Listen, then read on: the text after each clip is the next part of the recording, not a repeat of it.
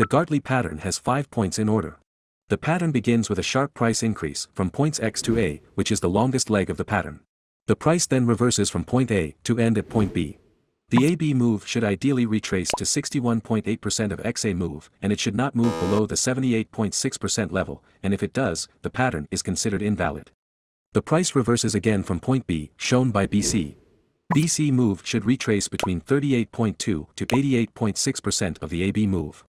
If the BC move retraces above point A, the pattern becomes invalid. From point C, prices reverses lower, forming CD.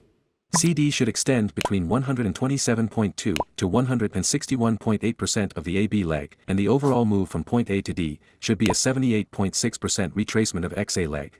We expect prices to rise from point D. Take a long entry above point D and place the stop loss below point D or point X, and the target is often set as point C.